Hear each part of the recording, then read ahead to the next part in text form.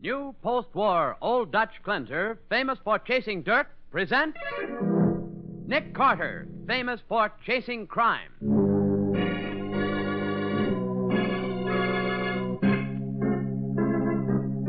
Every week at this time, two great names are joined as new post-war Old Dutch cleanser brings you one of the most resourceful and daring characters in all detective fiction, Nick Carter, Master Detective.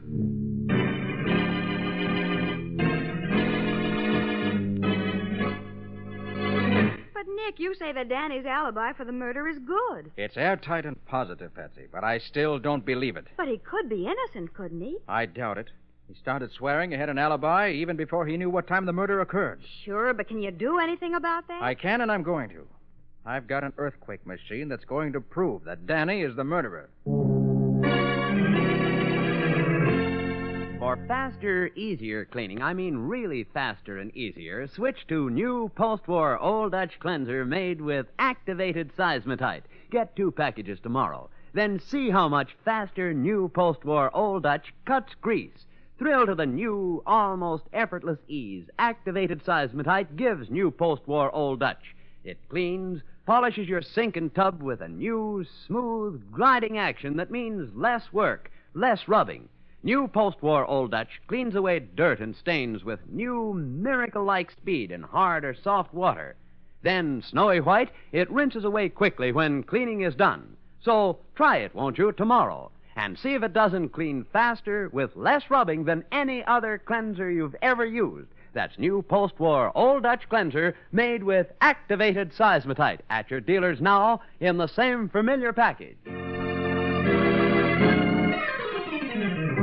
Now for the case of the exploded alibi. Today's adventure starring Lon Clark as Nick Carter, brought to you by new post-war Old Dutch cleanser.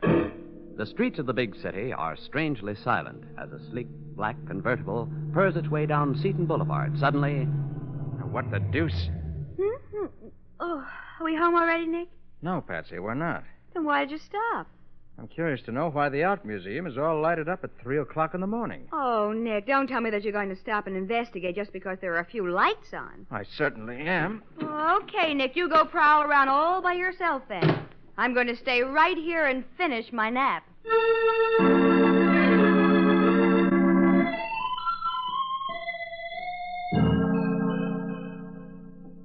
Come in. Yeah, that's right. I'll wait here till the squad arrives. Yeah, goodbye. Something wrong, officer? Hey, who are you? I'm Nick Carter. I was just passing... Nick Carter. Hey, I've heard of you. Well, thanks, but what's wrong? Plenty. Sam Hildred, the night watchman here in the museum, has been murdered. Well, how'd you happen to find him? You on duty here? No. I'm on the park detail, so this is on my beat. You see, I go off duty at 2 o'clock, and I usually stop in and have a cup of tea with old Sam before going back to the station. And that's what you did tonight? Yeah. Well, Sam wasn't in the office, so I waited for him, thinking maybe he was making his rounds. Did you hear anything while you were waiting? Not a thing. But when he didn't show up after half an hour, I went to look for him. And found him dead? Yeah, lying on the floor in the Egyptian section with 3 bullets in him. And you didn't see anybody? Not a soul. The place was deserted. So I called headquarters. Uh-huh. Do you mind if I take a look at the body? No, come on. I'll show you where it is.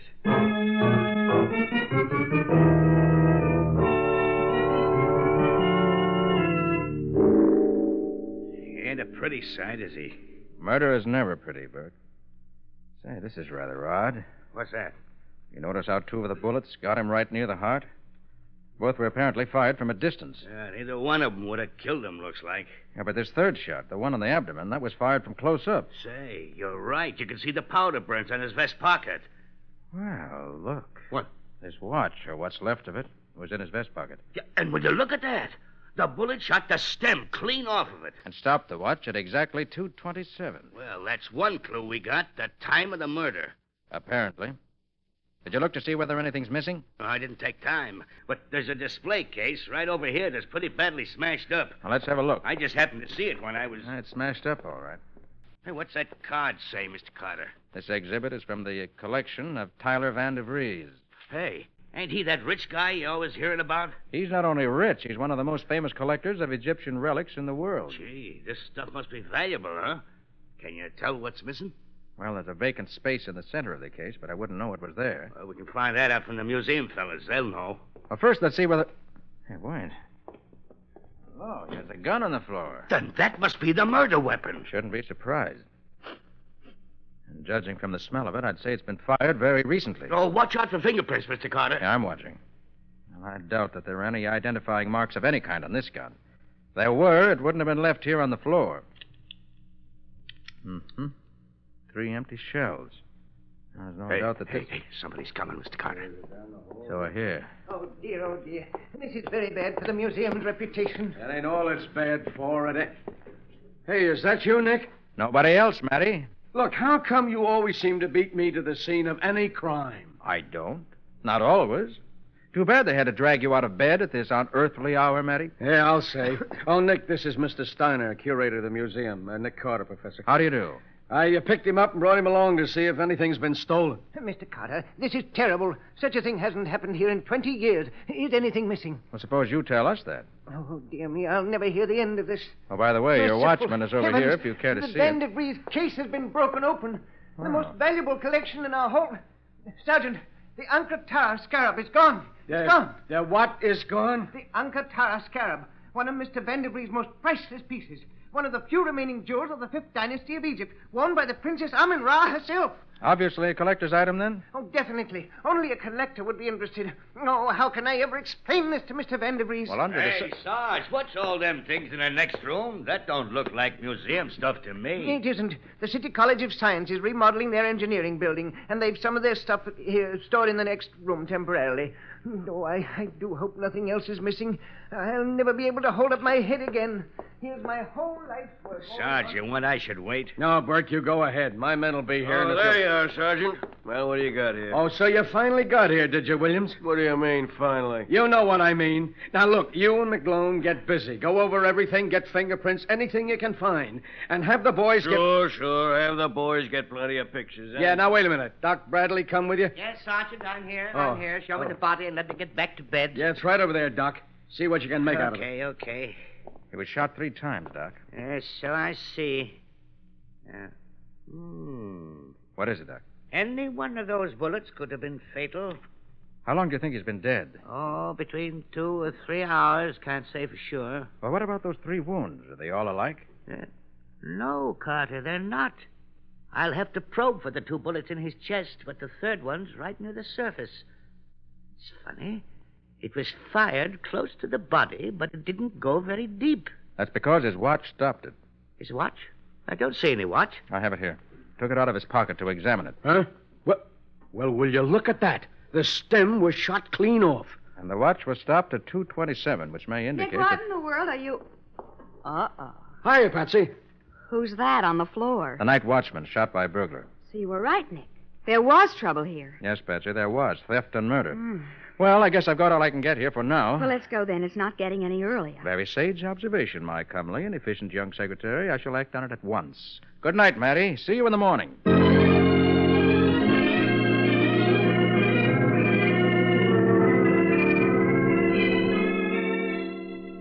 Good morning, Nick. Why, good morning, Patsy. Didn't expect you for hours yet. Well, I was going to sleep late, but I couldn't. I was much too curious to find out about the murder. The true professional instinct, Patsy. What are you doing now, Nick? Oh, I've been going through our files, trying to pick out all the crooks who would be interested in stealing that precious scarab. Would that be a special kind of a crook, Nick? It would. Why? Because in spite of the scarab's value, there's a limited demand for such things. The thief would have to know where to sell it after he stole it. Oh. And there are very few crooks who would know that. How many such crooks have you found? Only 3. Who are they? Danny Mearson, Jim Peterson, and Jack Grogan. I don't seem to recognize any of those names, Nick. No, we've never had any active connection with any of them. Now, let's see here. Danny Mearson stole a rare old vase from Senator Johnson's home 3 years ago and is now in state's prison. Which lets him out. Who's next? Jim Peterson. Let's see, he's doing time in Nevada for forgery and counterfeiting. His sentence has several years to run yet. Then he couldn't have done it. Which leaves Jack Grogan, wanted on a burglary charge by the Montana police. Disappeared 6 months ago, believed to be dead. And none of them could have done it. Suppose you call Matty. See whether he knows anything about any of these men. Of course, Nick. But haven't you any other clues? This seems like guesswork. Eliminating suspects is never guesswork, Patsy. Part of the routine work that solves many a case. Homicide. Sergeant Matheson. This is Patsy, Sergeant. Oh, top of the morning to you, Patsy. Sergeant, we've got 3 suspects. Yeah? Danny Mearson, Jim Peterson, and Jack Grogan. A fine collection of crooks. Would your record show where any of these men are now? Well, Peterson's still in jail as far as I know. But Danny Mearson was let out on parole 3 days ago. Nick, he says Mearson's out on parole. Oh, that's interesting. How about Grogan? How about Grogan, Sergeant? Our records show he's presumed to be dead. Yeah? Well, he ain't. He's been seen around town the last couple of days. Does Nick think he did it? Oh, Nick isn't talking yet. Not for publication. Well, tell him to hurry up. If he don't, I'll go ahead and solve the case by myself. Oh, do you have any good clues, Sergeant? Well, why, of course I do. Well, good for you. Let Nick know when you catch the murderer, will you? Why, you... Goodbye, Sergeant. What did he say about Grogan? Oh, that he's been seen around town in the last few days. Well, now, so Mearson is free and Grogan's back in circulation again. Which gives you 2 suspects. Not so good. Well, Mearson's a better suspect than Grogan. He'd be needing money if I know him. But you can't have him picked up without something to go on. True enough. But I can call on him and see what he has to say. If you can find him. I think I can. He always used to stay at the old Santley house.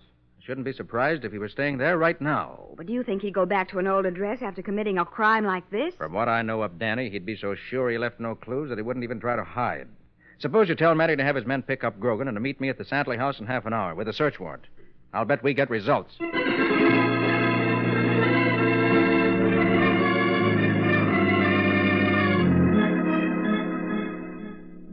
Nick, I give up. There ain't a thing in this room that shows that Danny Mearson ain't been strictly on the up and up since he got out. I'm afraid I have to agree with you, Matty.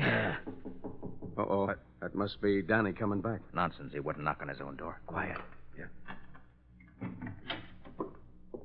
Well, if it ain't Jack Grogan. Who's that? This is darn nice of you, Grogan. Yeah. What's nice about it? Well, I had the boys out looking for you, and they couldn't find you, so now you find us. What you looking for me for? Just wanted to ask you a few questions. Questions? Mm-hmm. About what? Suppose we go into that when we get down to headquarters, okay?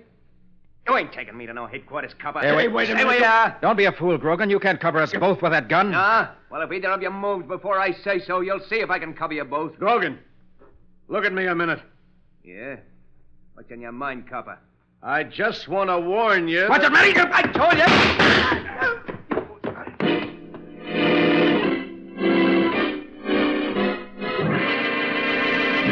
So it was Jack Grogan who showed up at Danny Mearson's room in the old Santley house.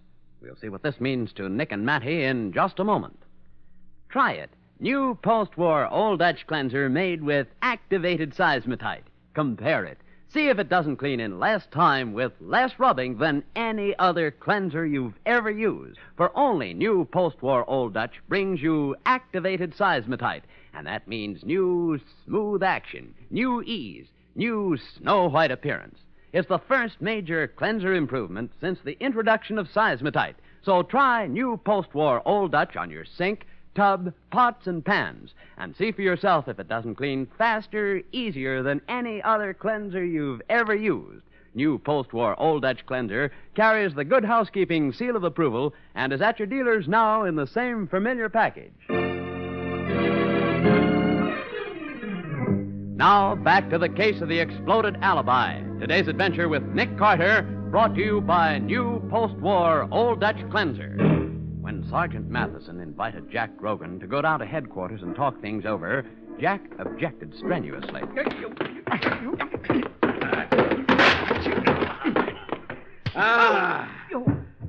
Nice work, Nick. That did it. Never thought he'd be fool enough to think he could keep the 2 of us covered. Not when we were on opposite sides of the room. Come on, Grogan. Get up. Get up. What you picking on me for, copper? You just pulled a gun on an officer of the law. Put your hands up. Okay. Grogan, what are you doing here anyway? Well, Danny and me, he owes me some money. So you dropped in to collect. When he wasn't here. Yeah. I thought maybe... Look, you and Mearson wouldn't have been working together on that job last night, would you? What job? Well, we'll talk about that down at headquarters. Are you coming, Nick? No, I'm not through here yet, Matty. Suppose you turn Grogan over to the coppers waiting downstairs, then come back here, will you? Okay, Nick. Come on, Grogan. Come Take on. it easy. Now, look, copper, I tell you... Come on. Now, let me see. If Grogan and Mearson were working together. Maybe Grogan came back here to double-cross Mearson. And if he did that, it may mean something's hidden here after all. What's... Uh-oh. Hey, what the... Well, hello, Danny. Nick Carter. Hey, what are you doing in my room? Why, just looking around. Looking around for what? I think you know. Don't try to be cute, Carter. You got a search warrant? Sure, we got a search warrant.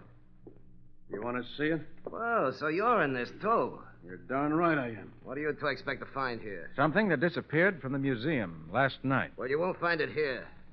You seem to be right this time, Danny. We've looked and we haven't found it. Where'd you hide it? Seeing I don't know what you mean, I can't answer that. You mean you won't? Well, what's the matter, Sergeant? You look unhappy. I am. I got a fierce headache. Didn't get enough sleep last night. Well, there's some aspirin in the medicine cabinet in the bathroom. Help yourself. Hey, I'll do that.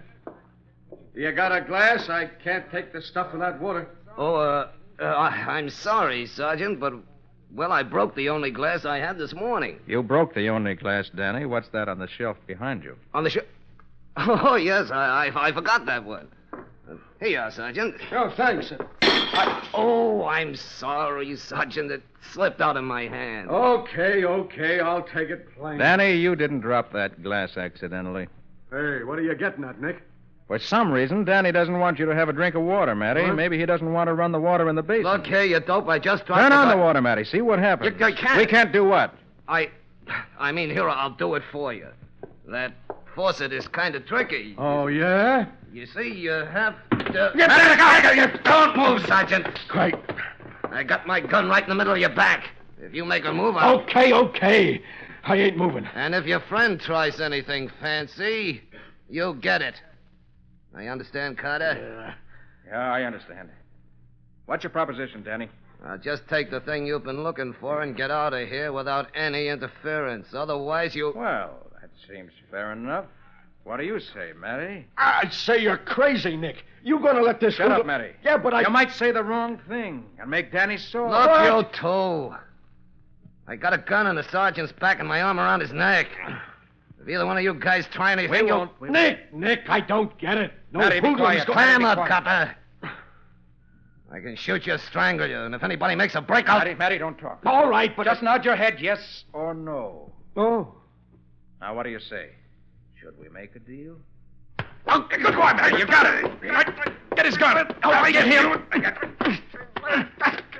Hey, my arm. Let go, you're breaking my arm. I won't break it, not if you hold still. Okay. I knew when I'm licked. Nick. Oh, you're a cute one. You know, I learned that trick of banging my head against the nose of a guy holding me from behind, but I forgot it till you reminded me. Give me a towel. My nose is bleeding. Keep him covered, Matty. Yeah? I want to get the scarab. You mean it's really here? Say it is, unless I miss my guess. You got it, Nick? Not yet, but I'll bet that it's down. Yeah, here it is. Yeah, where? Here in the wash basin drain. Oh, it's a beauty. Are you kidding? You mean that's what we've been looking for? That beetle thing? That's it, Matty. This is the scarab of Princess Amun-Ra. Well, I'll be doggone. Well, Danny, there was a pretty smart trick suspending this thing in the drain of the wash basin by a thread. So that's why he didn't want us to run the water. Of course. If we did, the thread might break. Besides, the scarab just about filled the drain, and the water wouldn't have run off as fast as it should. Uh-huh. Well, Danny, are you ready to confess? Confess what? That you stole that scarab and knocked off the museum watchman. No. All you got on me is having stolen goods in my possession. As for the watchman, I got an alibi. Well, that's interesting. Yeah. Suppose we all go down to headquarters so you can tell us about that alibi of yours.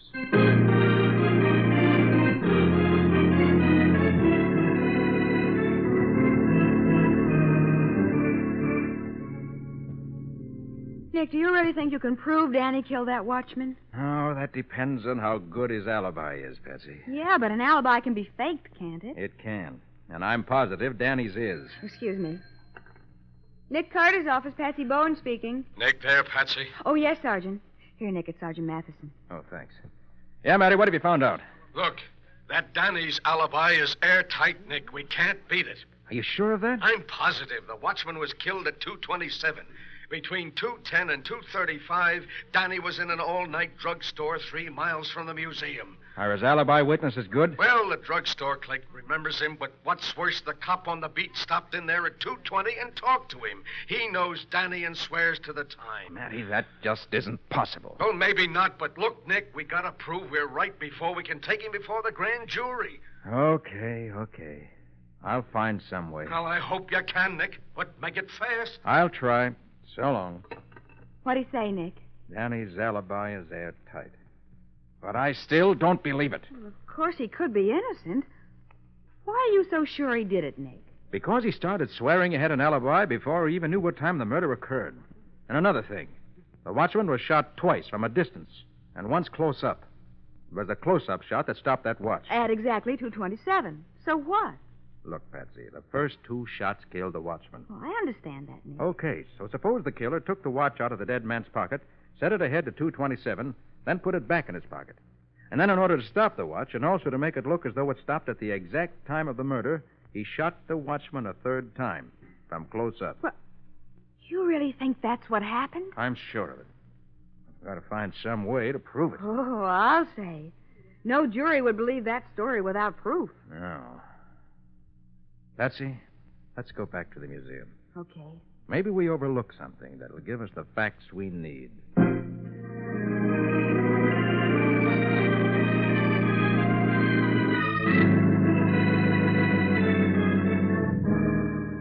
Is there anything else you'd like to see, Mr. Carter? No, nothing I can think of, Mr. Steiner. But you still believe this Mearson is guilty? I'd stake my reputation on it. But belief and proof are 2 very different things. Couldn't you try a lie detector on him? Yes, we could. But unfortunately, some juries still believe that a lie detector is only a makeshift and not real evidence. A clever lawyer can sometimes talk his client out of the results of a lie detector test. I suppose they think a wiggly line running across a chart doesn't really mean anything definite. Ridiculous. Any scientist knows better than that. And take the seismograph, for example. I look at it every morning. That wiggly line, as you call it. Do you have a seismograph here in the museum? Why, yes. It's part of the apparatus the City College of Science stored in the next room. Of course, I remember now that you mentioned something. Have they had it running? Why, yes, they have. Then I want to see it, quick. But why, Nick? Patsy, that seismograph is going to prove that Danny Mearson's guilty of murder.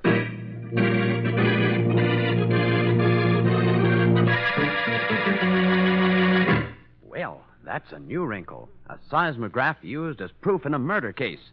Just how Nick plans to use this information, we'll find out in just a moment.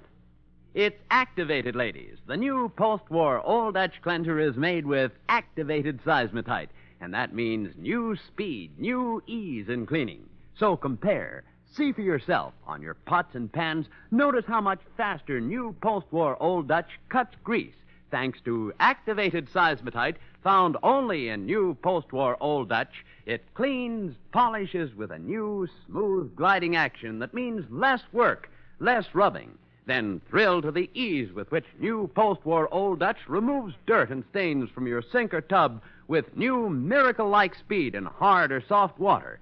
And you'll find that new post-war Old Dutch, now snowy white, rinses away quickly when cleaning is done. Truly, here's the first major cleanser improvement since the introduction of seismotite. New post-war Old Dutch cleanser made with activated seismotite. At your dealers now in the same familiar package. Try it tomorrow.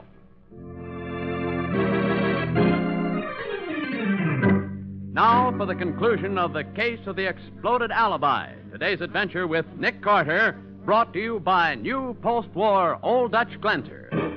The scene is Sergeant Matheson's office at police headquarters. The sergeant and Nick are discussing Danny Mearson's case with Danny and his lawyer. Mr. Carter, I demand to know why my client, Mr. Mearson, is being treated like this. He's admitted to being a receiver of stolen goods, but he's guilty of nothing else.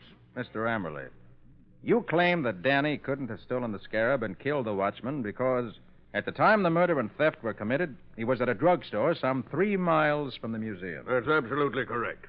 Mr. Amberley, the watchman was apparently killed at 2:27, if we can judge by the time his watch stopped.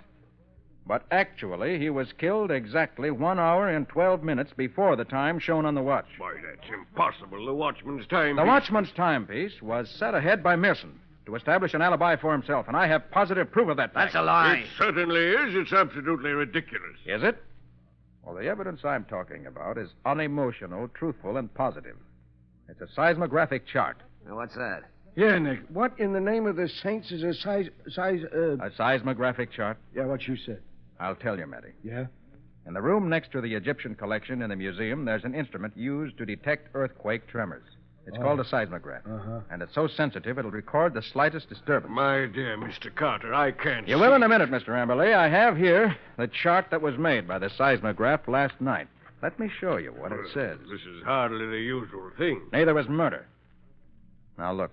At 12:45, there was a slight tremor, or trembling of the earth, probably due to some very distant earthquake. Well, what do you know? Go on. At 1:05, 5 minutes past 1, there were 2 sharp eruptions in the immediate vicinity.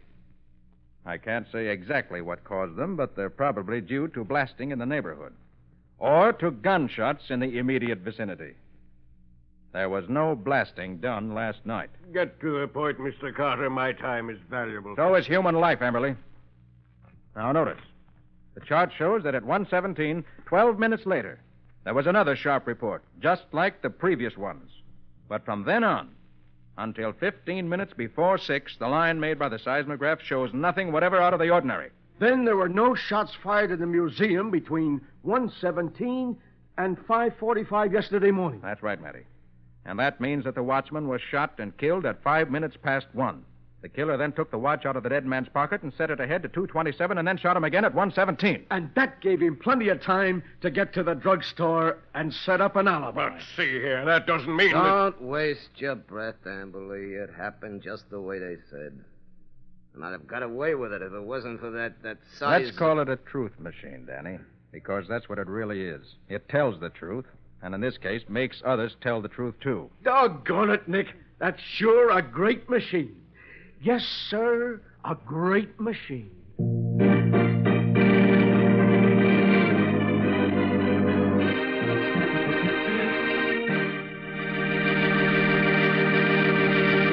Friends, this is Nick Carter again. I want to state a couple of facts. One is that the tuberculosis death rate has fallen 80% since 1904. The other is that even so, tuberculosis still kills 1 American every 10 minutes. And with these facts in mind, let me ask you all to buy all the Christmas seals you can. I'm positive we all will, Nick. Now, how about a couple of hints about the adventure that new post-war Old Dutch Cleanser is bringing us next week? Is it as exciting as usual? Well, Bob, there's nothing usual about next week's case. In fact, in my book, it's practically unique. It's a story of an old and valuable manuscript written by a great American man of letters. A manuscript that was the cause of 3 cold-blooded murders. And for a while, we thought it was going to be the cause of 2 more, meaning our own. Well, I see why you say it's unique. What do you call it, Nick? I call it The Case of the Priceless Prose. Nick Carter, Master Detective, is presented each week at this time and over these same stations by the Cudahy Packing Company, makers of new post-war Old Dutch Cleanser.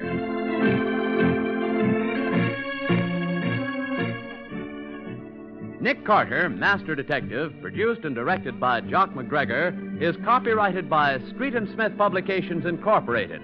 Charlotte Manson is featured as Patsy. Mattie is played by Ed Latimer. Today's script was written by Jock McGregor. Original music is played by Henry Silverne. This program is fictional, and any resemblance to actual persons living or dead is purely coincidental. This is Bob Martin saying, when minutes count, use new post-war Old Dutch Cleanser.